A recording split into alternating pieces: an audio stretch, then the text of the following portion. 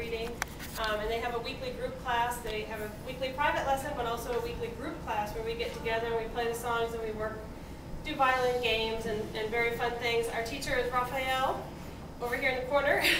And over here in this corner, it's hard to see, Fabiana, she's going to be playing a duet part to the violins this afternoon as well. So this is our Suzuki violin class.